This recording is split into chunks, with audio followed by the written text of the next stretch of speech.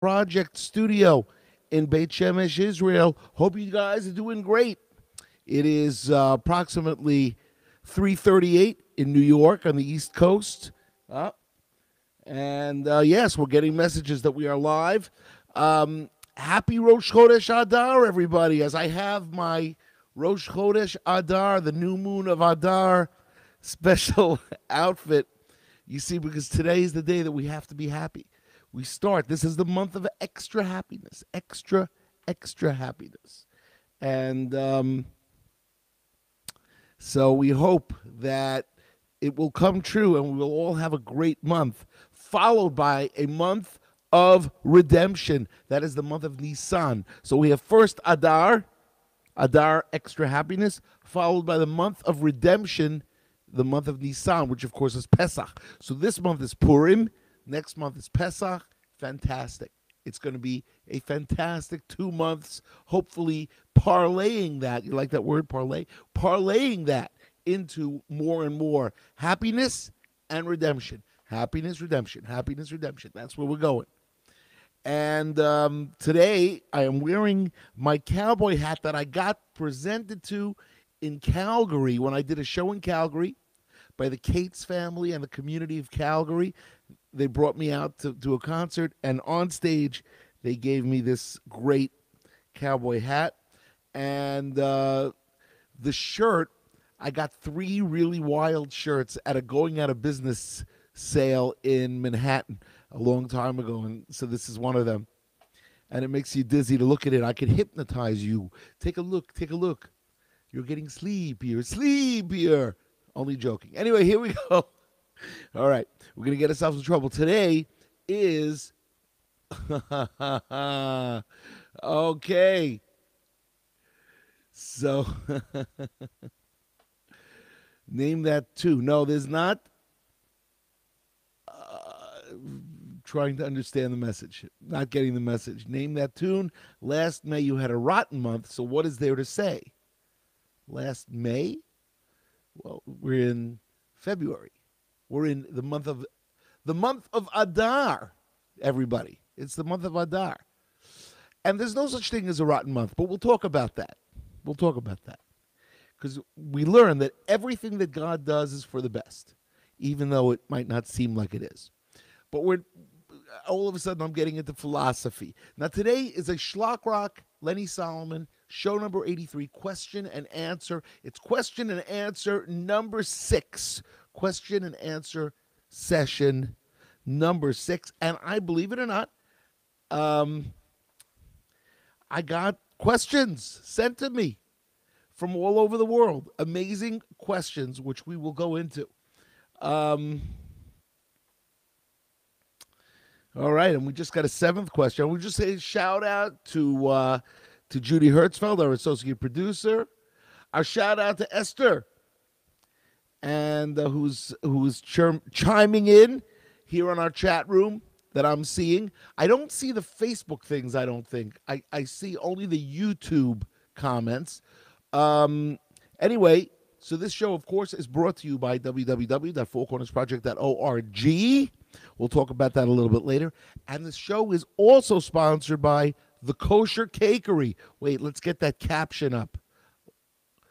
KosherCakery.com. We'll tell you all about that in the middle of our session 2. But right now, let's go back to the other caption. And let's start with question number 1. Question number 1 comes from D.A. from Beit Shemesh. And she writes, what is your favorite part about being a musician? And how old were you when you wrote your first song or composed music? Okay, great question. My favorite part about being a musician is meeting and developing relationships with people from all over the world. Obviously, playing music is the best, but in terms of the part that I love is people. I am a people person, and that's one of the things that makes this Corona thing so difficult, is that the Corona thing is you I'm stuck here in no touring. There's no touring. Everything, all my touring is virtual. 3 shows a week. And if it wasn't for those 3 shows, I don't know what I would do, because at least I'm interacting with you guys online, you know. Um, so, that's the thing. So, my favorite part about being a musician is the band and the relationships with the band and the people that I meet all over the world. How old was I when I wrote my first song? I was 13. I wrote this song when I was 13, and it took me until this past year to put words to it. It's very interesting. It's going to come out on a Hebrew album that I'm going to release at some point in the next year or so. And that's it. I wrote it when I was 13 years old, and I was in 8th grade. I remember writing it, and I still remember the song. So it's actually the words now we use. I put to it as Tsur Mishelo, and it'll be recorded in the next year or so. So you'll hear it. Okay, question number 2. Let's head over to question number 2. This comes from Rabbi Gedalia Levin from Melbourne, Australia. All right. We have a lot of fans in Melbourne, Australia. I've been there 8 times, and I've been to the community of South Africa 9 times. Both great, great, great communities. All right. So here's the question. Was there any song of yours that you thought would go far, but it didn't? That's question number 1. That's question number A, part A. And part B is, was there a song that you didn't think would be popular, but it surprised you and went far? So let me answer the second half first. Achashverosh is a song that I had absolutely no idea would become as big as it did. I'm not sure I could say the same about Minyan Man. Minyan Man, I knew it was a good song. I didn't know it would become, legendary, because it's a legendary song. So that will answer the second half. Now, what about question number 1? Yes. So the first part of the question, was there any song that I thought would go far that didn't? The answer is I don't have a specific song that I thought would go far, but I did think albums would do better than they did. For instance, the album Manual for the Moral-Minded, which was an entire album on Pirkei Avot, on ethics of the fathers, that I really, really loved, didn't do well. And I had to understand why. What was the problem? Was there a problem with the writing? Was there a problem with anything in general? And you don't really know, because you see, the truth is, as I was explaining before, Hashem really is the one leading this career. God is leading the way. So there are some albums where, for instance, Sergeant Shlockers' Magical History Tour, To Unite All Jews, they were albums that just blew people away. Shlock Rock almost on Broadway. Oh my gosh, I mean, unbelievable. And then there were songs that. So I really thought the song Ani Yehudi would be very, very big, and it was. What about the album of Shabbat in Liverpool? That album I thought would be fantastic, and it was. So there are some albums that you say, this is unbelievable, and it hits. And there are other albums that take some time. Here's a question coming from Naharia, and my friend Natana. She writes, when and where will Shlock Rock perform next? All right, I have no idea, because who knows? I do know that I'm doing a private thing on Purim in a yeshiva here, but that's not a concert. I think we're coming out of this thing, but I don't anticipate touring until at the earliest this summer and at the latest next Hanukkah. And believe me, I'm itching to tour and do concerts in front of people. So, as well as in Israel, to do shows in Israel, of course. I don't know though when that will happen next. All right, so that was question number 3, and let us go on. This is a very good question. This is a nice question coming from Maureen in Chicago, and she writes, was there ever a song that you really wanted to parody, but you couldn't? Yes, there are a lot of songs that I wanted to parody, but I couldn't. Hotel California, love that song. Don't really know what to say about it. I mean, I had an idea. So, like, I had Welcome to the Kotel Ma'aravi. Dun, dun, dun, dun, dun. Kotel Ma'aravi is the Western Wall. But I never really finished it. What else? What else would I like to do that I didn't do? So people always say you have to do American Pie. Too long.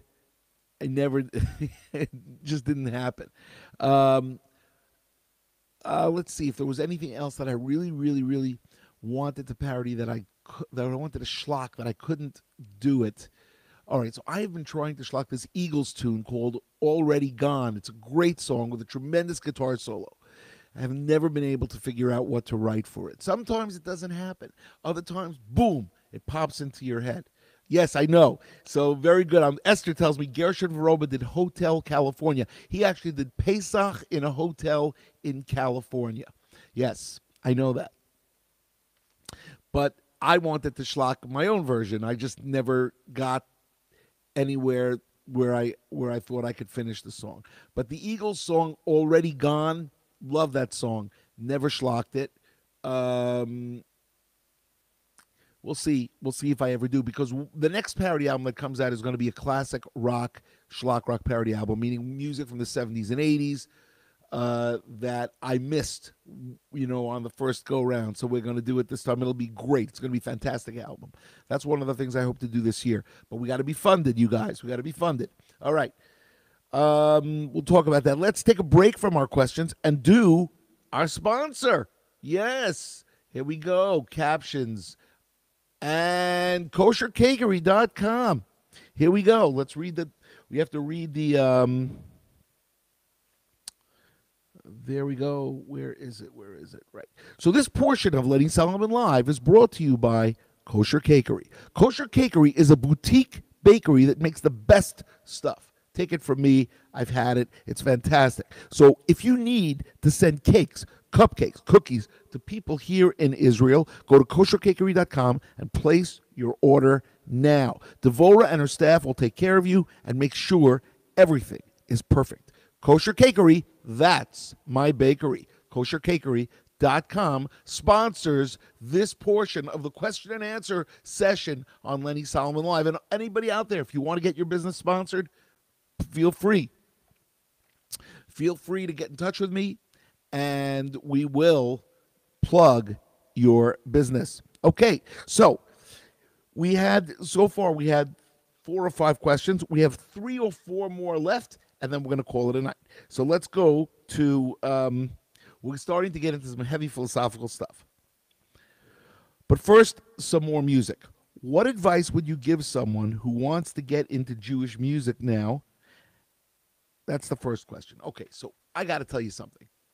The first thing that Rabbi Gedalia Levin from Melbourne told me is that I've been saying that Shlock is 34 years old. In truth, Shlock turned 35 this January, the month of January. We started off January 26th, 1986, I think, was our first release. Learning is Good came out at the end of January 1986. So we are 35 years old now. Unbelievable. Never thought that would happen. And that kind of brings us to this question. What advice would you give someone who wants to get into Jewish music now, as opposed to when I got in? In 1986, there were 2 ways to get into Jewish music. One was you picked up your cassettes or your CDs. There were no CDs back then for me, just cassettes. You picked up your cassettes, you went from city to city, you performed, you sold your cassettes, and you moved on to the next city, and you developed a following. You developed a following nationwide, and that's what I did. And that meant Australia, that meant South Africa, that meant England, that meant Canada, Mexico, all of the United States. By the time 2014 came around, we played our 50th state in May. On Lag BaOmer in May 2014, we played our 50th state, and we are the only band to play all 50 U.S. states, Jewish band anyway, maybe even Jewish Music Act. But that was a lot of fun. So what advice now? Okay, so that's one way you make it, by doing a lot of shows. You got to hustle, you got to get your shows, you got to work for very little in the beginning, and then you work on your show, you perfect it, you work on dealing with people and interacting, and then the second way you make it big is a lot of money. If you have a lot of money and you can put it into advertising, we never had that. Schlockrock never had that. We just was word of mouth, and I went from city to city. But if you have a lot of money and you can target audiences and put in, make a demographic and made a business plan, and that's what I think what makes Schlockrock so special is that Hashem was really the manager of this band. He would say, okay, now you're going here, now you're going there. Phone rings off the hook. Okay, now you're going to Seattle, you're going to Vancouver, you're going to Toledo, you're going to Birmingham, Alabama, you're going to Omaha, Nebraska, you're going to St. Louis, Chicago, and so on and so on and so on, and that's how it happened.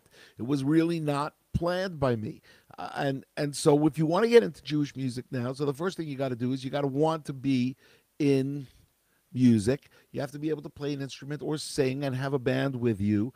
You have to want it really badly. You want to tour. A lot of the groups that I was around with in the 80s, they didn't tour. We toured. We went everywhere. We played Anchorage, Alaska. I remember 1990 going to Anchorage, Alaska. It was just fantastic. And the guys in the band also, they loved touring. And Eitan G loves touring, and Gary Wallen loved touring, and Yona Lloyd, and Danny Block, and Mark Infield, Mark Skyer, Dave Hirsch, Roy Weinberger, and so on and so on and so on. All the guys, Rami Strasberg, Chucky Epstein. It was the best. You can't even imagine what it's like. It's just so much fun. Now, is it for everybody? No. And you have sleepless nights? Yes. And do you have to get up very, very early in the morning to make a flight a lot of the times? Yes. And, things happen. Sometimes equipment gets lost. Sometimes the equipment doesn't work. Sometimes you're playing with musicians in a city and they don't know your material, and you it's hard. But you get by and you get through it, and it's a lot of fun. All right, the second part of that question, what advice would you give someone who wants to do outreach with music? Great question. So believe it or not, I never wanted to do outreach per se. I just was myself. And myself is observant Judaism and making Judaism fun. I didn't try. I just was myself. And that's what I would tell people. If you want, people to get inspired, just be yourself. Write who you are, write what you are, and hopefully you will, affect people, and they'll say, you know what, makes sense. I'm going to do more learning. I'm proud of who I am. I'll learn more about my heritage. So that's what I would say. I would say, don't try to preach, just be yourself, and yes. So, did you play Congregation Beth Israel in Worcester, Massachusetts in 1986? No. The first Schlockrock concert Schlockrock ever had was in December 1987. September 87 in Toronto and in Montreal. September 6th, September 12th, 1987. We never played Worcester in 86. We did play Worcester, and we did play Congregation Beth Israel. But it was later. It was in the 90s. Yeah. Now, the band before Schlockrock, which was Kesher, I don't believe we played Worcester. I think we played Boston. I don't think we played Worcester. But I don't know. I'm not sure. Okay. Let's go to the next question.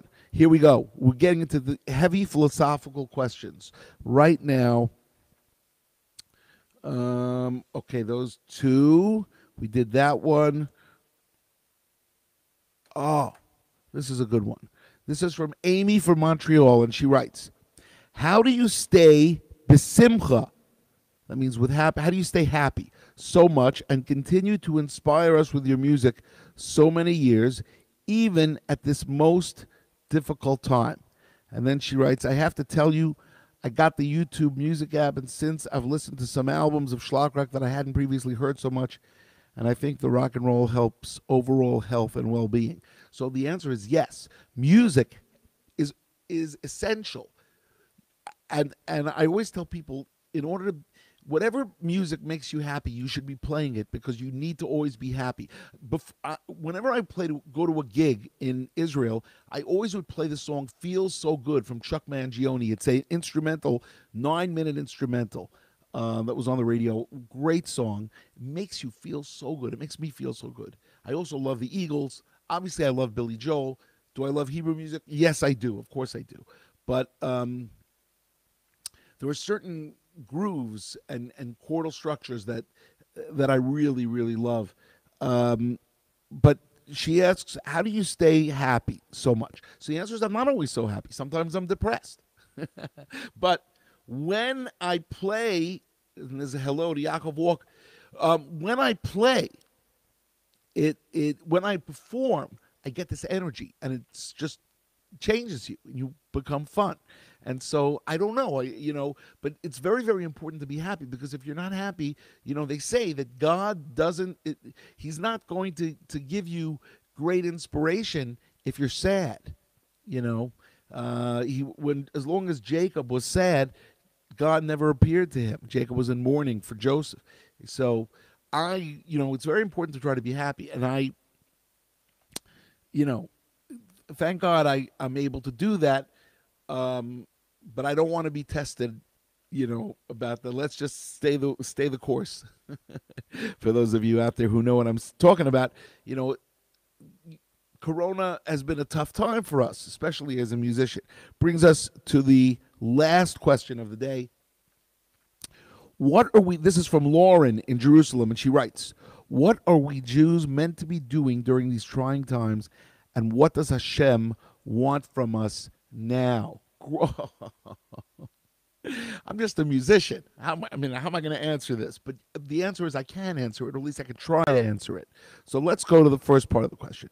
What are we Jews meant to be doing during these trying times? And the answer is, so you have to try to get closer to God. You have to try to treat people nicely. You have to try to do chesed, deeds, acts of kindness to people. There's two types of mitzvot, two types of good deeds. One is bein adam lamakom, between man or between woman and God, and the other one is bein adam lachavero, between man or woman and other men and women. Very, very important right now to work on both of them, but especially work on the man personal relationships. I've always used to try, as I've been going through life, I'm trying to think, okay, I don't want anybody to hate me. You don't want to, some people say to me, well, who says you can't have enemies? Sometimes people are not going to be happy with you. That's just the way it is. And that's true. Maybe sometimes they won't be happy with you, but I'd like to try to make everybody friends. Everybody should be friends. They should be friends with me, at least. I try to work on that. So what are we meant to be doing during these trying times? We just got to try to be better and better, because it is really tough right now. Well, it seems tough. All the things that are going on in the world. Question number 2, what does Hashem want from us now? It's a good question. So my feeling is that that this COVID thing is a plague straight from God. And, everybody says follow the science. And I say follow God. God is talking to us. He's telling us we have to get better. We have to be better people. I'm talking to myself now. And I think that as a people, as a community, we all need to talk to God and say, God, please take this plague away from us, from the people of Israel, and from the entire world immediately, and send us Mashiach, and send us, the Beit HaMikdash, and that's what has to happen. Will it work? Are we going to have more tough times? I don't know. Can't answer that. And I'm, when I say that Adar brings Simcha, that's just what it says in the Mishnah Brura. It says Misha Nichnas. There's two things it says in the Mishnah Brura that I could tell you. It says Misha Nichnas Adar Marba Simcha, right? When the month of Adar comes in, we have abundance of Simcha, of happiness. Misha Nichnas Av, when the month of Av comes in, Mima'atin B'Simcha. The Simcha is lessened. So we know for sure those two things. So therefore, if that's the case, Well, this is the month of happiness. Let's do it. Let's be happy. Let's have simcha. Let's hopefully see some big miracles. Big miracles. Big, great things. It can happen. It can happen. Daniel in Babylon can get funded. The Four Corners Project can get funded. Those are smaller miracles. Bigger miracles we could have. Don't stop at Daniel in Babylon. Let's go for the next musical that I'm going to write, which I still haven't decided what that's going to be. So I want to tell everybody that if you're watching from Facebook, give us a thumbs up and leave a comment. If you're watching from YouTube, either on Shlockers or Four Corners channel, hit like and subscribe and leave a comment. And if you're watching on Twitter, at Lenny Solomon, retweet it around. I want to ask everybody out there, refuah shleima for Shana Margalit, Bat Yidis Shenel, Miriam Dodi, Bat Chana, Yochevet Aliza, Bat Batsheva, Yitzchak Ben Yenta, Shmuel Michael Ben Malka, and Esther Tzipora, Bat Laila. Okay, everybody. Hope you've had a great show. We're going to see you on Monday night with show number 84. Next week, on Wednesday the 17th, we've got Roy Weinberger coming into the studio. He holds the record for the most concerts by any drummer played with Shlockers, and we're going to do an exploration into his career. He has had a great musical career. We're going to learn all about it. Okay, everybody, have a great Shabbat. Have a great Rosh Chodesh Adar. 2 days. Tomorrow, Friday. Tonight, Thursday night. Friday night, and Shabbat starts the month of Adar, and let the partying begin. Keep on shlocking. See you Monday night.